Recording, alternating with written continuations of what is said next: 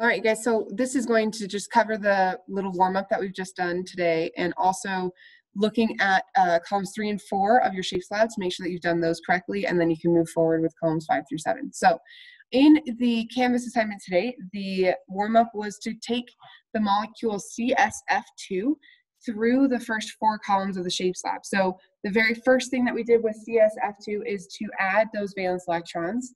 And when we do that, we end up with 24. So 4 from the carbon, 6 from the sulfur, 7 from each fluorine, and we get a total of 24. Then we have to draw our structure.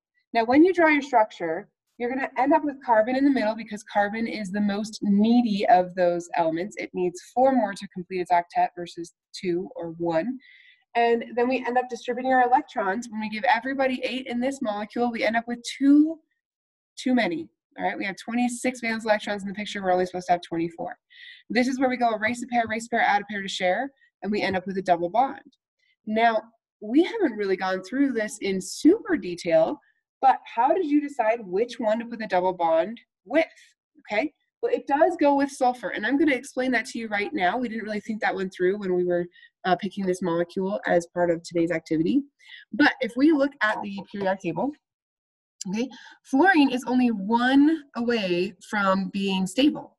Okay, so when it needs to form bonds, it will only share 1 of its electrons in order to gain 1 electron from the other element. Okay, so 1 of those electrons is from fluorine and 1 of them is from carbon, and it's a nice even sharing relationship. Okay, so it gets its 1 with a single bond, and that's all it will ever form is a single bond.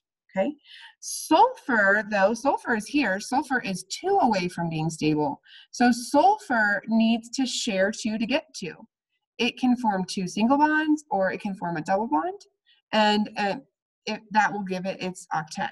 If it forms anything less than 2 bonds, then that means that it's got a coordinate covalent bond where both of those electrons came from 1 element, and nature tends to avoid those bonds. Okay. And then carbon, similar. Okay, carbon needs 4 more to become stable. So carbon will form 4 bonds. It'll form 4 single bonds, it'll form a double bond and 2 single bonds, it'll form a triple bond and a single bond, it'll form 2 double bonds. But whatever it does, it's going to have a total of 4. Okay, so in order to decide where I wanted to put that double bond, I looked at how many bonds they like to form. And sulfur typically forms 2 bonds, and that's why I put that double bond there. And I didn't teach you that beforehand, so if you didn't know that, that's fine. If you made a double bond anywhere, you were following the process right, and we will try to avoid doing this to you on the test, okay? There won't be a second option of where you can put the double bond when we do the test. And if there is, we will specifically label it as resonance structures, and you'll have to draw it all of the ways that are possible.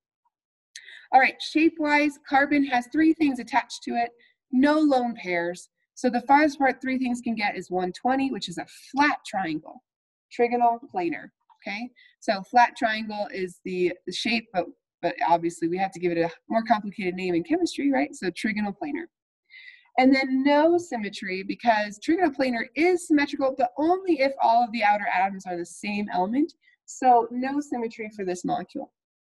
All right, now I'm going to take you through the answers to the 3rd and 4th column of the shape slab so that you can check those and you can fix them before you go on. If you don't fix them, then your lab is going to suffer for that on our further columns here.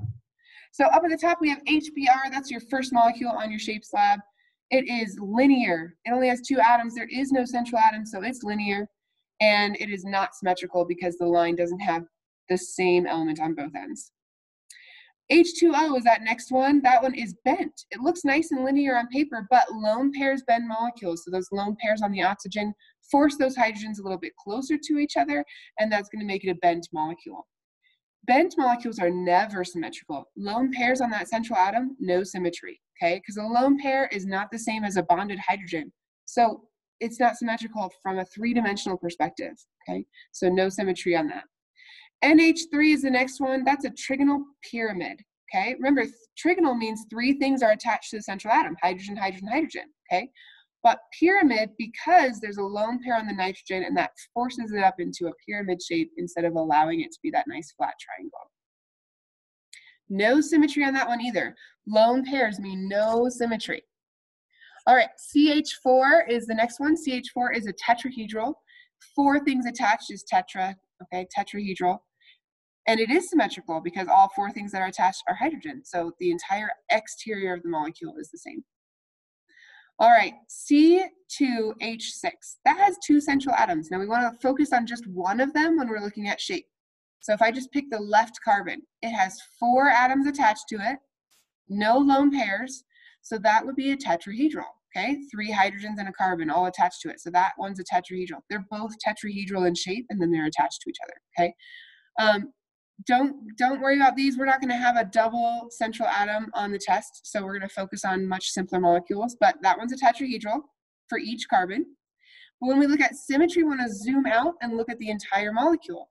The exterior of that molecule is all hydrogen, okay? And if it's all hydrogen, then that means that it is symmetrical, okay? Everything around the outside of that molecule is a hydrogen. Okay, this one down here, C2H4, that one is going to be trigonal planar. So just pick one carbon. It has 3 things attached to it, no lone pair, so it's a flat triangle, trigonal planar. They're each trigonal planar. Symmetry, look at the whole. I've got hydrogens all the way around, nothing else on the top to make something different to compare to. So because it's all hydrogen around the outside, that one is symmetrical. And then finally, the bottom one, C2H2 is going to be linear. Each carbon is attached to 2 things, no lone pairs to bend it, so it's linear. And it is not, or it is symmetrical, sorry, because both ends of the line are exactly the same, okay? All right, let's see the next side. Okay, so we've got CO2 up there. CO2, carbon has 2 things attached to it, no lone pairs on carbon. That's all we care about is the central atom. So that one is linear, and it is symmetrical because both ends of the line are the same. PCl3 is going to be a trigonal pyramid. Again, that lone pair on phosphorus bends that up into a pyramid, and it prevents those chlorines from being in that nice trigonal planar 120-degree molecule. That lone pair bends it up, and also it takes away the symmetry. No symmetry in PCl3. BF3. BF3 is one of those weird ones. Remember, boron is stable with 6. So each of those fluorines has an octet, but boron only has 6 electrons. It's all single bonds to fluorine, and that is a trigonal planar molecule. And because all 3 elements are fluorine, it is going to be symmetrical. H2S is bent, and bent is never symmetrical because lone pairs are not the same as atoms.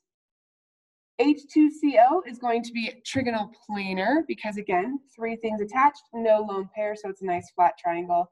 No symmetry on that one because oxygen is not the same as hydrogen. HOCl is going to be bent, and again, lone pairs bend molecules. No symmetry ever for bent, but definitely not when your 2 outer atoms are different. Oxygen, down here, oxygen is linear, and that's because it's only 2 atoms, so they're going to make a line no matter how you put them together, and they are symmetrical because it is the same element.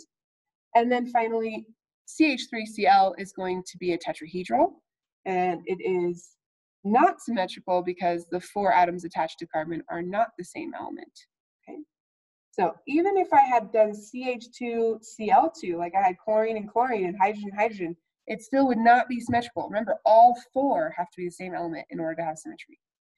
Okay, please, please, please watch the video in its entirety that explains the rest of the shapes lab. It really goes into detail. It covers a lot of the 8.4 information, and you really need to understand this in order to complete this process. At the end of the lab, there are 2 questions, and you have to get through column 7 in order to answer those 2 questions, and she explains it to you in the video very well on how to figure out the answer to those questions, okay? Please email me if you have questions. Good luck with the rest of the lab, and yeah, come see me on Friday if you'd like. Talk to you later.